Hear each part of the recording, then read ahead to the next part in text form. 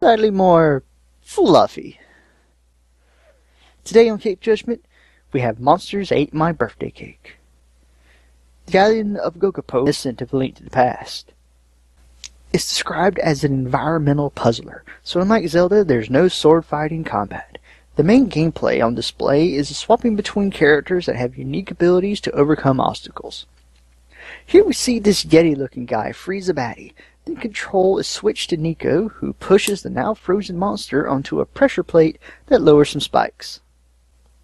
There's a very quick peek at the Hipponarf Bros general store.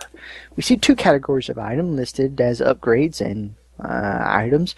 We find out that these items are used to make friends with new monsters, upgrade current buddies, and also that Hipponarf needs to work on his hygiene.